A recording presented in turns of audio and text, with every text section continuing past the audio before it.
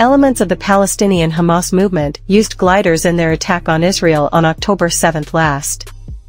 This was the first operation of its kind in which gliders were used to launch armed attacks, and some factors may have prompted the Palestinian movement to use this unconventional weapon, which, according to the Eurasian Times website specializing in defense affairs, inspired the U.S. military to think about using the same method.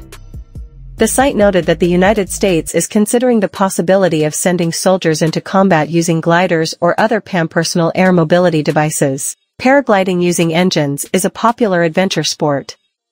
These aircraft usually fly at speeds ranging from 24 to 80 kilometers per hour at altitudes of up to 5,500 meters or more, with specific permissions. The weight of these light aircraft ranges from 20 to 41 kilograms, and the pilot relies on them during takeoff. Its slow forward speed and soft wings also make it unsuitable for high winds, atmospheric turbulence, or intense thermal activity, especially for inexperienced pilots.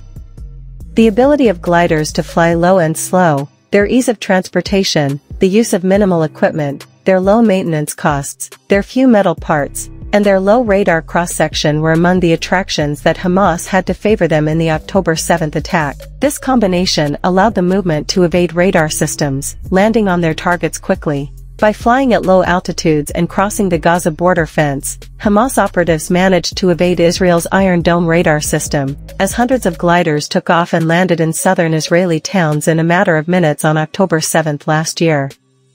Thanks to their ability to carry up to 15 liters of fuel and travel up to 100 kilometers, these gliders provided an affordable means of attack. The process from assembly to takeoff can be completed in just a few minutes, and training on motor gliders is also considered not too complicated. The pilot can be trained in a few weeks.